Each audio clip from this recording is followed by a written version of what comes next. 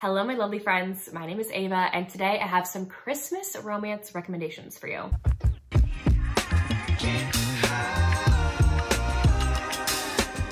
All my recommendations today are Christmas related that are not on the alien monster side. That's going to be in a separate video, so you can look forward to that when that one comes out. So let's get into these recommendations. I think I have some historical, some novellas, some contemporary, just ones that I love. So let's get started. The first group of books that I'm going to talk about are the Very Merry Mob series by Cassie Mint. These are Christmas set novellas that deal with mafia as well. I was in the minority when I read book one, which is Mistletoe Mobster. I really liked this one, but a lot of people don't, so take that with a grain of salt.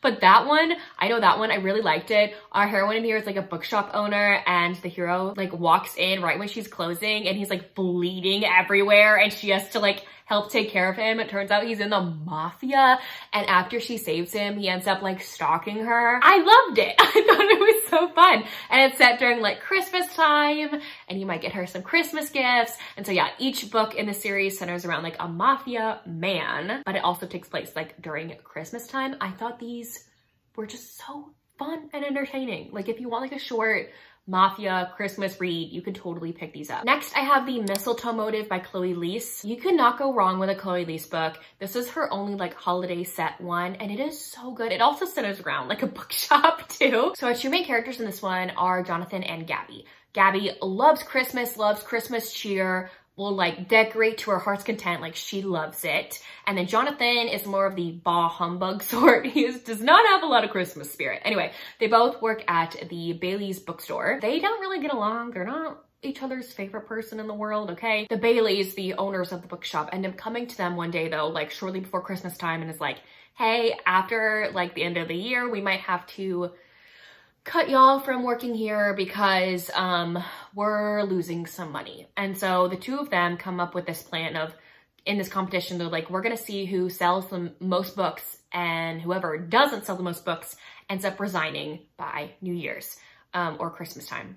I can't remember, but they end up resigning regardless. And so they get in this little deal. They're competing with each other, but while they're competing, they are also getting to know each other more. This book also has like great representation too. The heroine in here is autistic, and the hero has type 1 diabetes. I know a few of my viewers were really surprised to hear that, because they don't really see that a lot in like disability rep videos, is type 1 diabetes. So if you're wanting to pick a book with that representation, be sure to pick this one up, because I thought it was fantastic. And there's also like a you've got mail situation too. They may be like anonymously texting each other and they don't know that it's the other person they're texting. So I love stories like that. And this book was just filled with so much Christmas cheer. And also some people have asked me where you can pick up this book. This book is a Kobo original, so I don't think it's on Amazon at all, because Kobo is with like Walmart or something. But I know that there's an audiobook out there, so just like maybe stalk Chloe Leese's like website or something, or figure out how you can get it if you don't have like a Walmart near you or something like that. But the audiobook is fantastic, and I really recommend picking that one up. Talia Hibbert is an amazing writer, okay? And she writes amazing holiday romances. So this one is Merry Inkmas. This is a romance between Bailey and Cash. Bailey is working at this coffee bar. She's a barista, and she is very much intrigued with Cash because he comes in almost every day and orders a coffee and tells her to surprise him, like make whatever she wants. And she thinks he is so hot. He comes in with all of his tattoos, like she is totally interested in him. But then he ends up witnessing like her getting fired from her job, and he like thinks he's responsible for it. So he ends up offering her a job at his tattoo shop down the road. So she becomes like the receptionist at the tattoo shop, and the two of them are forced to like admit their feelings for each other. It was really cute and really sweet. I really enjoyed this one.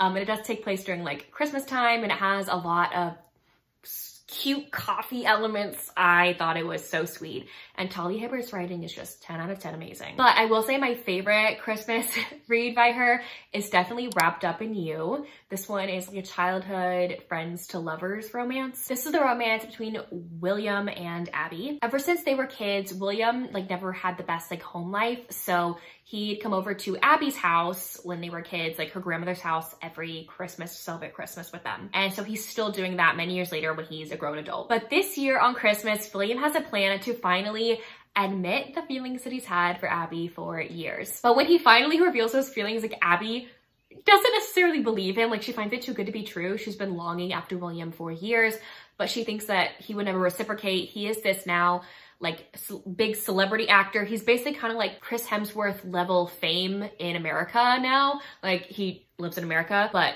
now he's back in England. So the two of them also get snowed in at her grandmother's house, and they're forced to, like, be in forced proximity and talk about their feelings and stuff. And this book is so funny too. There's so many funny elements. Like, there's a part of this book where the grandma loves to meddle in their love life too. I love it. But the grandma has like a bajillion cats and she can't find one of them, and the cat is pregnant. And so they have to go find the cat outside in the snow, and the cat's giving birth to like kittens in the snow, and they're having to like figure out how to deal with this. Well, this one was such a sweet and wholesome, amazing holiday read that has a wonderful friends to lovers trope. A favorite of mine that I ended up reading last year is Set the Record Straight by Hannah Bonham Young. This is a fake dating holiday romance. So Clara and Evan grew up like being best friends with each other. They're both older now. They both have like big girl jobs.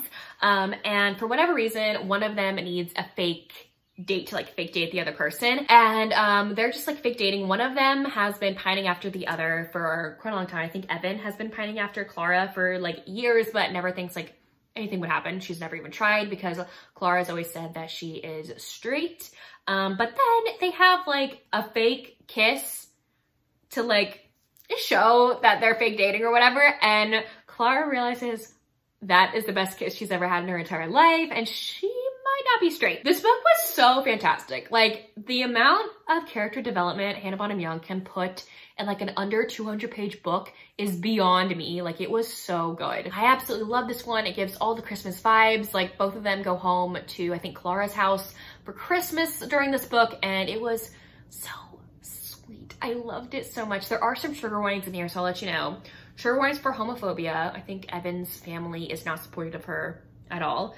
Familial estrangement, and mentions of religious oppression. So please be aware of those before you get into this one, but I adore this one. Next, I have All He Wants for Christmas by Katie Wilde. I just adore Katie Wilde. She's written a few Christmas romances, but I think this one's my favorite from her. So this one's about a detective. His name is Cole, and one day he was like shot on the job, and he thinks he was saved by an angel. Like, the reason he's alive is because he saw this angel hovering over him while he was bleeding out, and he thinks this angel saved him. So it's, I think, like a year or so or a few months later, he's now back on the job, and I think the mayor or governor on the town has told him that his daughter is going to be moving into the same apartment building as him, and to like kind of just like keep an eye on her and whatnot. And so he's in for a shock when he meets the daughter and realizes like that's the angel who saved his life. And I'm just gonna leave it there. It takes place during Christmas time.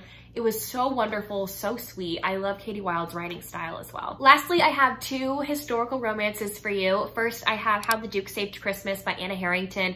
I think this was one of my favorite Christmas romances that I ended up reading last year. This is the second chance romance between Clara and Michael. I think about a year ago, they were engaged to be married in secret. Like, no one knew that they were engaged to be married, but they were. And Clara and her family end up getting in a carriage accident that leaves Clara with the inability to walk anymore. And she feels like she would not be a good duchess because of this. And so she decides to cut off all ties with Michael because she feels like she does not deserve him and she would just be a burden.